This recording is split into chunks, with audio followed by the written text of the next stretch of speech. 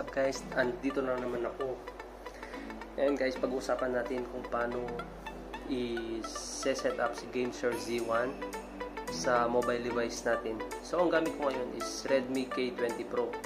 Naka-Android 10 na siya. Sa mga Android 10 dyan, pwede nyo panoorin to, kaya huwag kayong mag-isip ng iba na hindi compatible si GameSir Z1 sa Android 10. By the way guys, 7 days ko na siyang ginagamit dito sa aking device. Android 10 to guys. So napakadali lang. Ituturo ko sa inyo guys kung ano yung mga application na kailangan natin. So dalawa lang naman yung application na kailangan natin guys Si FPS dock, siya yung magre-remap ng keys natin. So ipapakita ko sa videos kung saan siya mada-download for Android. And si G-crux is for firmware update lang naman. By the way, naka-update na yung firmware ko. Ang bagong firmware kasi ni GameSir Z1 is 3521. So pag naka 3521 na kayo guys, hindi nyo na kailangan mag-update kasi wala talagang update ng mas mataas pa kay 3521 sa mga GameSir Z1 dyan. Kasi nagpapakita doon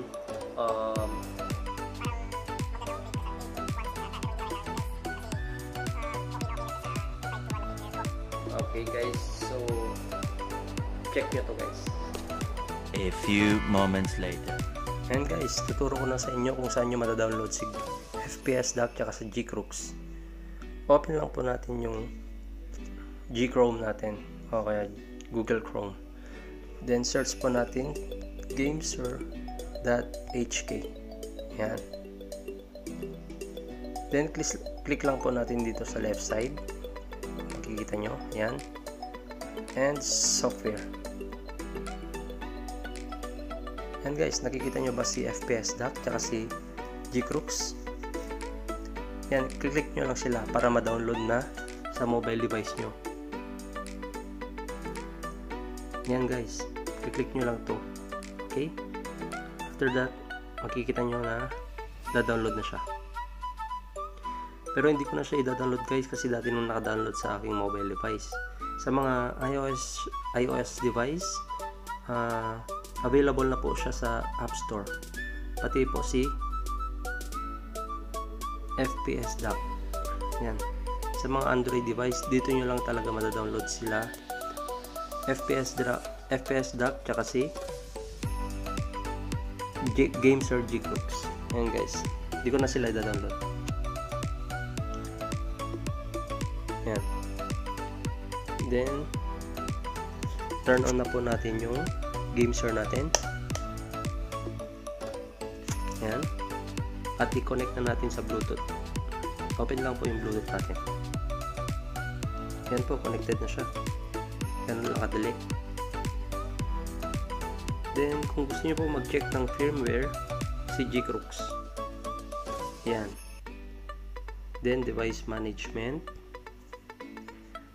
Then, yung type ng GameSir nyo. So, GameSir Z1. Yan guys. So, updated naman yung firmware natin.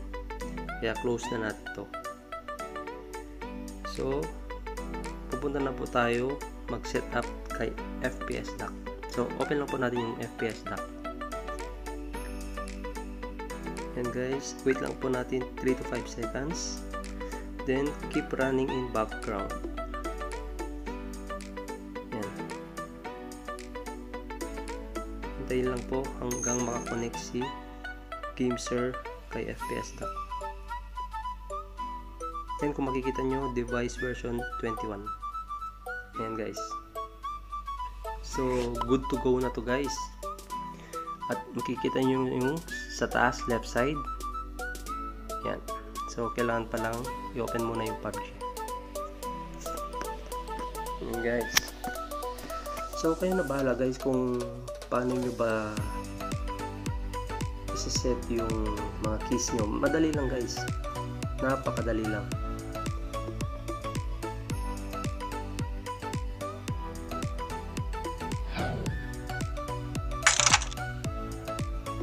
Ayan guys. Click nyo lang to. Yan, magpapakita niyo yung mga keys niyo. So, click muna natin sa settings, controls, and customize. Yan guys. Then, click nyo yung pop-up ng FPS dock. And guys, ililipat-lipat nyo lang siya kung saan yung gusto nyong keys. Pero dapat to guys, dapat malaki yan para at least maganda yung pag-control mo sa PUBG.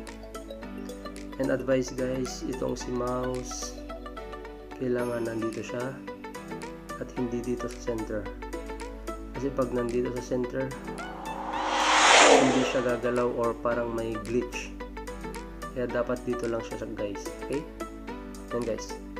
So everything is okay na, then close mo lang, save changes, or kung gusto nyo new configuration, kayo na bahala dyan guys, mabilis lang yan. So confirm. Yan guys, nag-update na. Yan, okay na siya guys. Kung gusto nyo naman mawala tong cursor natin, press nyo lang yung center mouse button. Okay, itong center button. Yan guys, kung gusto nyo. So exit. Yan, okay na siya guys. Okay.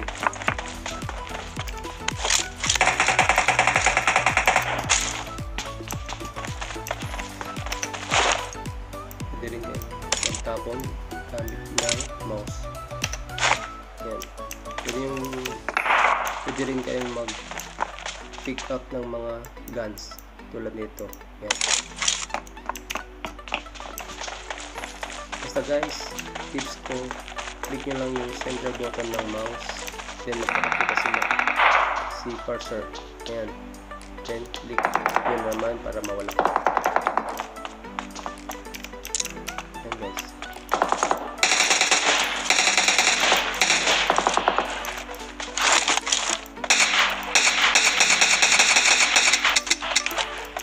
Ayan guys, ganun lang kadali. Nakita nyo naman, napakadali kung paano i-connect si GameSir Z1 sa mobile device natin. Napakadali lang. For sa mga Android phone, ganun lang po. Ganun lang i-process. So, papalo nyo lang yung videos ko, yung mga paano ko dinownload si FPS dock at kinonect si GameSir Z1 sa FPS dock. Ganun lang po kadali. Take note, MTK chipset.